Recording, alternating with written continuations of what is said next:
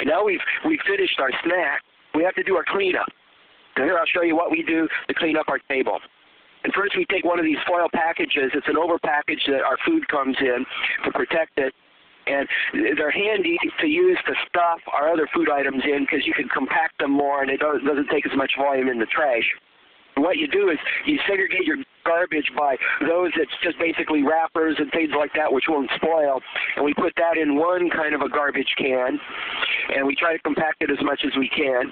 And then we take another kind of garbage, things that will spoil, and we put that in a separate garbage can, and I'll show that later. And what I'm doing there off to the side, those are handrails on the table.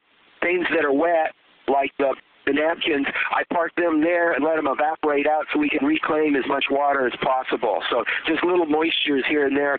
We let our tissues dry out, and then that will get recycled in our life support equipment.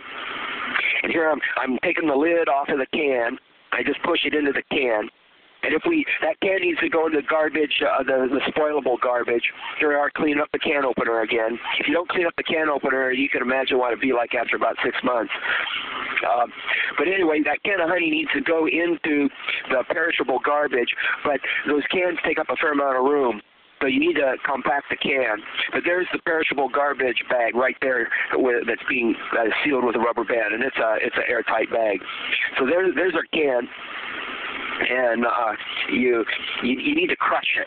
And so what we do for a can crusher, we use the handrails on the galley table, and you smash down each side like that.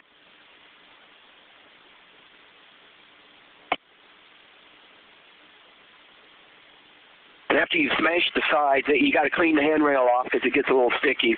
And then you push on a little bit with your thumbs.